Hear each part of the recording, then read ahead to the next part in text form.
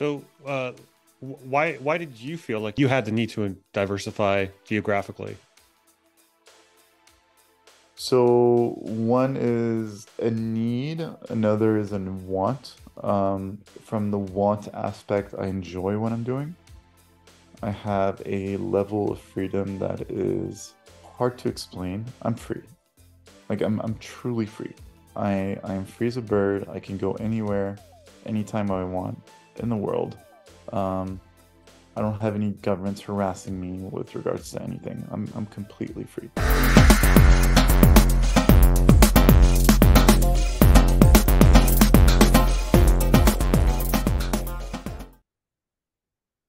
Hello and welcome to Capital Cosmo, everybody. Today we have a very special guest on the show, the wandering investor, Ladislas. Thank you for coming on, my How are friend. you? Pretty good. Thank you. How Yourself? are you? Good, good. So before we get started, though, nothing in this video is financial advice. Neither Ladislas nor I are financial advisors, so please do your own due diligence.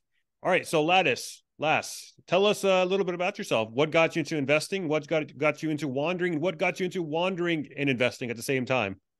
Yeah, good question. So, my background, fairly typical, studied business, did my BBA in Canada, went to law school and business school in Australia, graduated, got a corporate job, went initially for Switzerland. So I worked in Switzerland for a bit at Nestle, the big food company at their headquarters. Then they expatriated me to Africa for 7 years. So I went up the ranks of corporate in Africa, which that's a little less typical. Um, so my last role in corporate was running the milk business, the dairy business for Nestle for a few West African countries. Um, so I was on the board of Nestle Ghana, running Ghana, Ivory Coast, Sierra Leone, and Liberia for the dairy business. So I did that for I spent most of my 20s in Africa, essentially. And then when I turned 30, I was like, cool, I'm ready for another challenge. I left my job thinking that my plan would be to get a job in Dubai. I was like, oh, I want to spend more time in the Middle East. Um, but before doing this, I wanted to travel. So I went on a road trip with some family members, with some relatives from Oman in the Middle East, so near Dubai, to Paris by car. So going through Iran, Armenia, Georgia, all of Turkey, Greece, went up to Ukraine and then west to Paris. And on that trip, it was a slow trip. It was the first time that I had two things, namely time and money, right? Because we often find ourselves in life at different stages where we either have time, remember when we're students, etc., we had a lot of time, or we have money, but we're working like 60, 70 hours a week. We've got the money, we don't have time. So I had time and money, and I was traveling around and I was able to explore opportunities along the way. So I would, get to Georgia, Tbilisi, and be like, oh, interesting, beautiful city. I wonder what the real estate prices are. Go check out some real estate agencies, go talk to some lawyers, etc. So essentially what happened is I started doing deals along the way and, renovating, flipping, etc. And then I kept pushing back the date at which I would, try to get a job in Dubai. And then I never got to the stage of even really looking for a job in Dubai. And I started doing this full time. So now I've been at it for 7 years, traveling around the world, mostly in emerging markets and frontier markets, doing a lot of real estate deals all over in Africa, the Middle East, Eastern Europe, Balkans, and then recently Central America and South America as well. Interesting. So you said real estate. Any other opportunities you look for as well, in addition to Yeah, real I'm estate? involved in a bunch of stuff. So precious metals, stocks, private placements, venture capital, bit of everything. But people know me for the international real estate part, but that's not where all of my money is. Probably only 50% of my money is in international real estate. Understood. So what are some of the key factors you use in evaluating real estate opportunities across different countries? So the way I look at the world is I look in my head, there's always a map of the world, right? With a whole bunch of macro indicators. That's my kind of nerdy side. I have a map of the world in my head.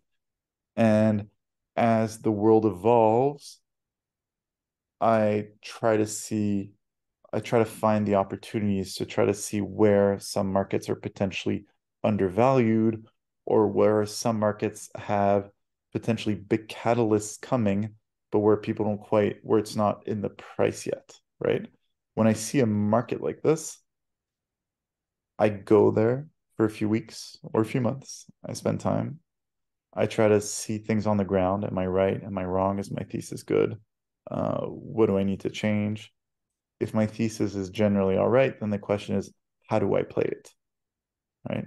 So, for example, in 2019, all my indicators were flashing green for Uzbekistan in Central Asia. It's a little country, actually not that little, twice the size of Kazakhstan in terms of population. They were opening up. All indicators were green. Red carpet for foreign investors, low debt levels, full of commodities, big industrial base. They had been under this like communist regime for since ever, even after the Soviet Union. It was still a very communist guy that was in charge. He died, new president came over. Red carpet to foreign investors, young population, educated population, just everything looked great. So I took a flight there, stayed there for a few weeks, a bit over a month. And my plan initially was I want to buy prime, like AAA real estate in the center because it's still not that expensive. The issue was that buying real estate in the center was not impossible of the center of the capital city, Tashkent, but it was a bit of a gray zone because technically foreigners are not allowed to own real estate in Uzbekistan, at least the type of real estate I was interested in. And they're really not allowed to rent it out. But if you create a local company, it's technically kind of okay, but not in the spirit of the law, etc. So a lot of gray zones. And then I saw that there was a stock market in Uzbekistan. I was like, huh, who would have thought a stock market in Uzbekistan? So I went to see a few brokers, and then I came across companies that were growing like 30, 40% a year that had zero debt on their balance sheets that were paying dividends of like 20%.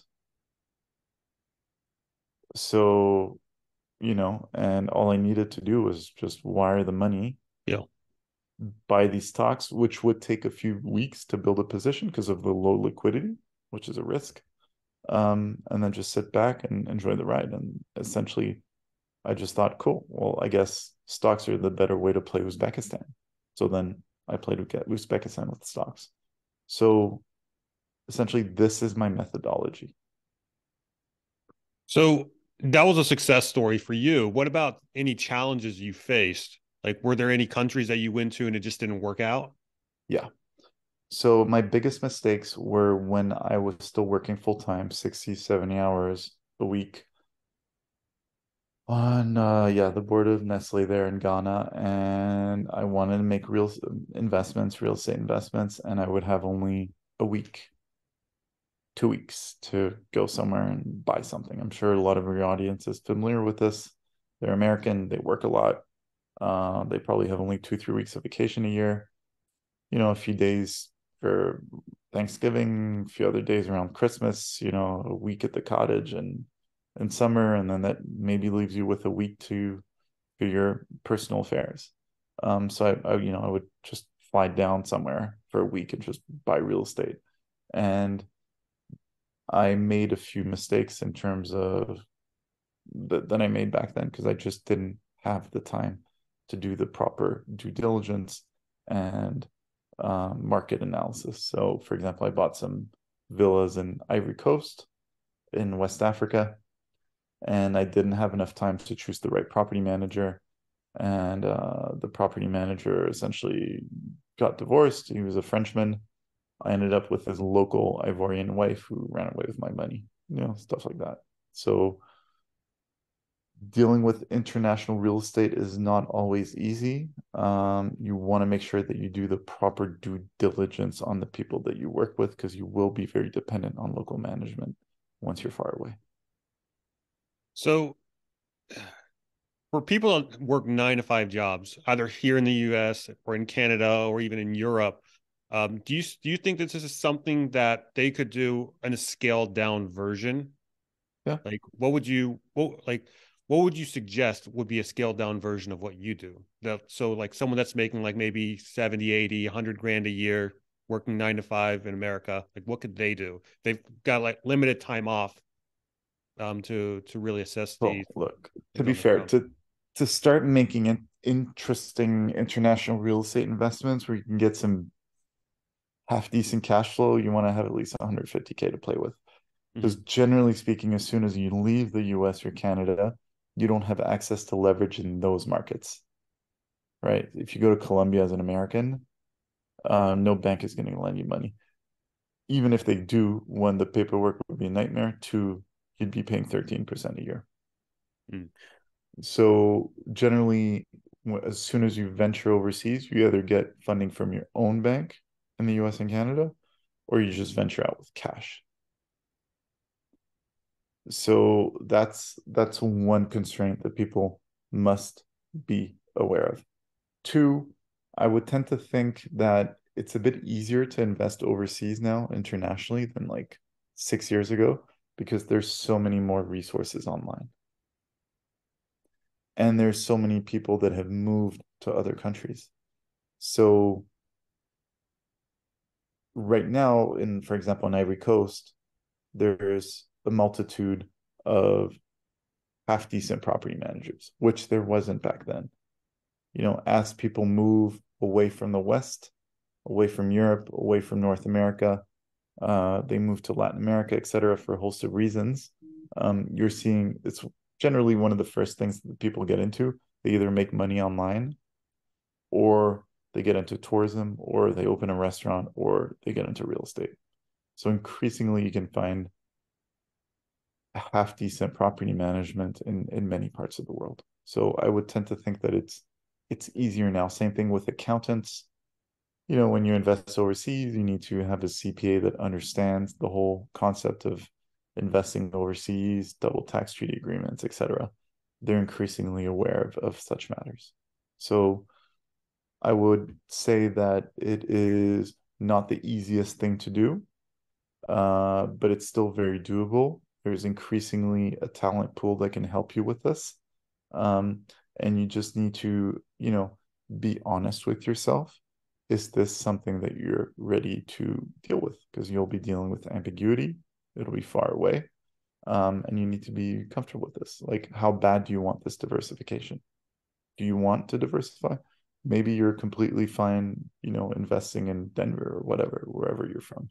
Um, do you feel the need to have money in Colombia or in Turkey or in Hungary? People need to make their own decisions.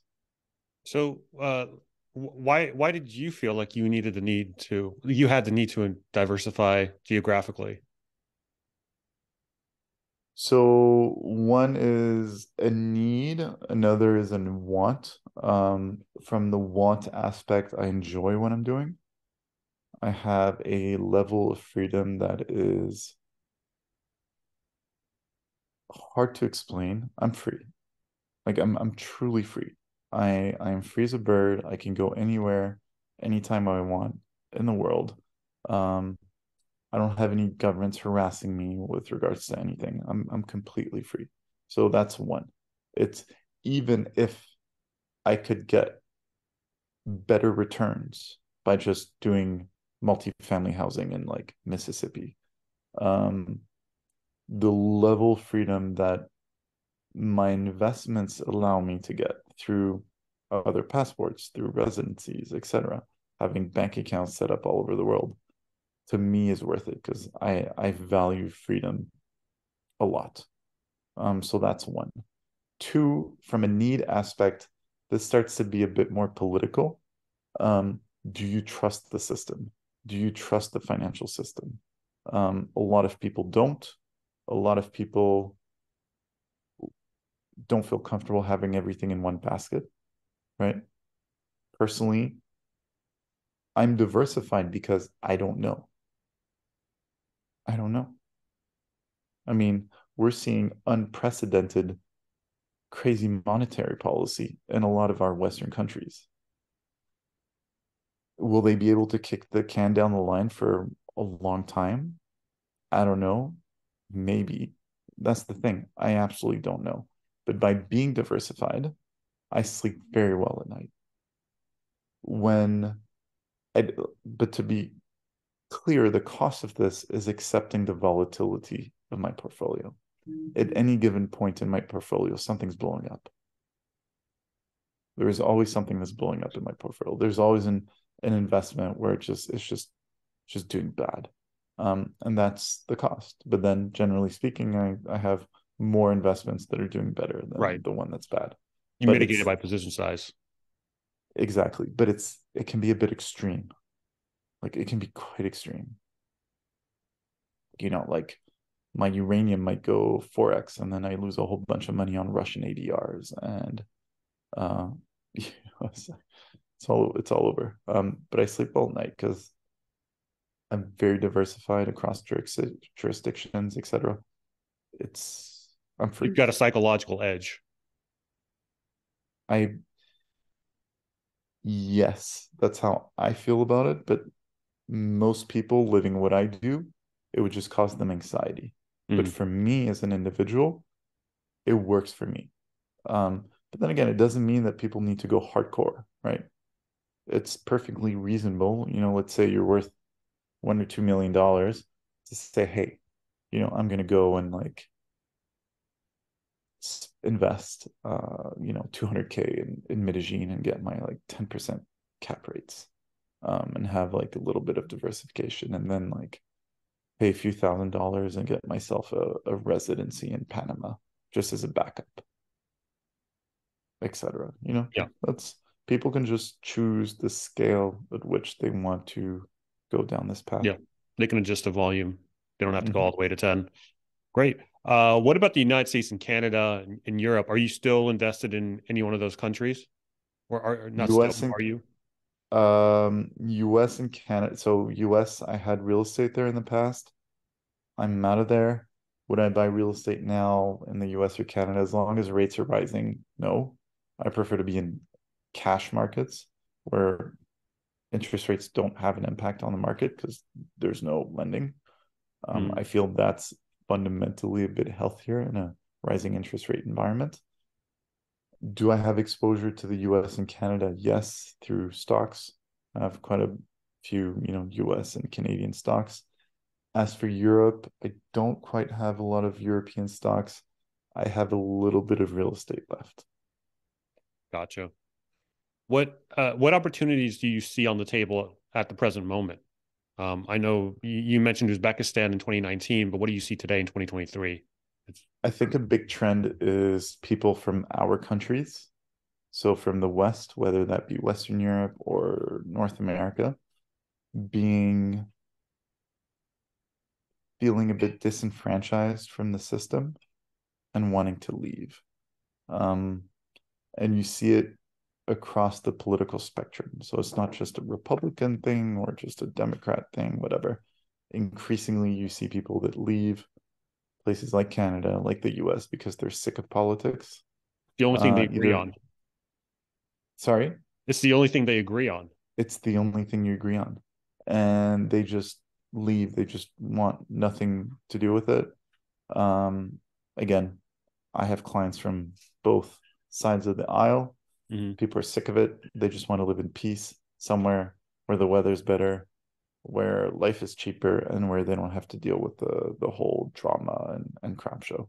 Um, and especially as people retire and now they can also work remotely. So hey, suddenly living in Costa Rica or Colombia is becoming a lot more. It doesn't mean you have to be poor there or rely on like a pension or a trust fund.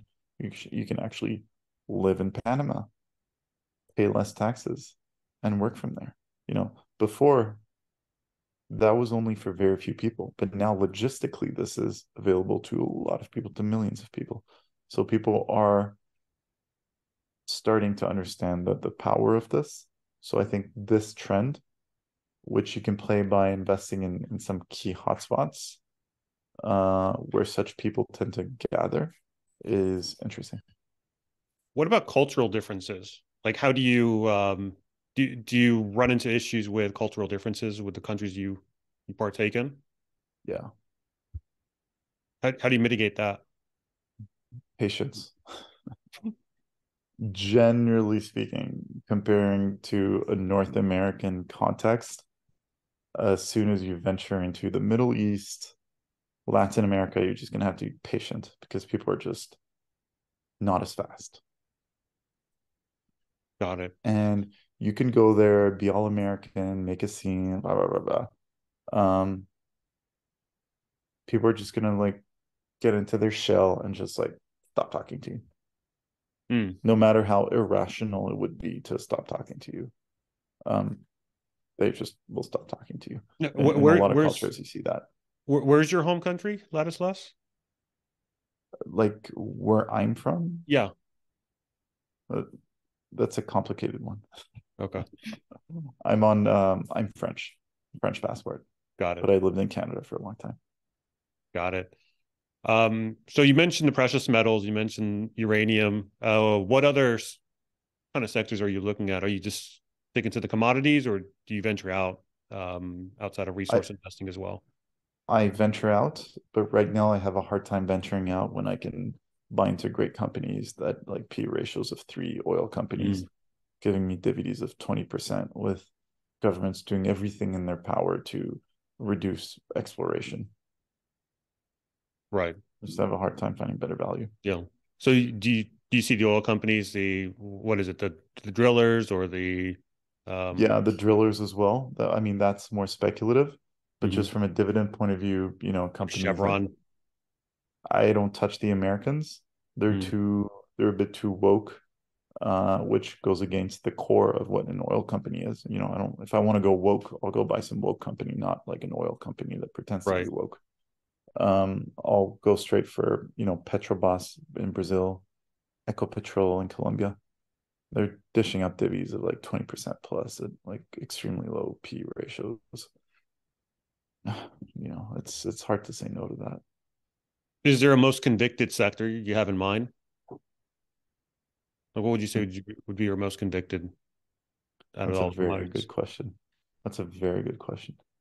I am across a few different sectors Hmm. because, I could be wrong. So I'm across a few sectors. Got it. So there's not one, like if you had to choose only one, there's very hard to choose, Uh, or just two, or just, what would be like your top okay, two? so I like real estate in Latin American countries where North Americans are moving to and are Mhm. expected to move to. Just from a safety point of view, I think this is interesting. Uranium I find very compelling, but as a speculation, it's a compelling speculation, but it's about, I'm very aware that I'll have to get out of Dodge at some point, Yeah. like quickly. Yeah. Because uranium shoots up pretty quick itself. You look at the other prior bull markets, it's just Yeah, a hockey stick for like 2 months and then back down. So, or like 15 years, yeah. yeah. So I think buying's the easy part on this one. Selling is like that's where your skills are gonna be exposed. Yeah. Because you're going to leave money on the table.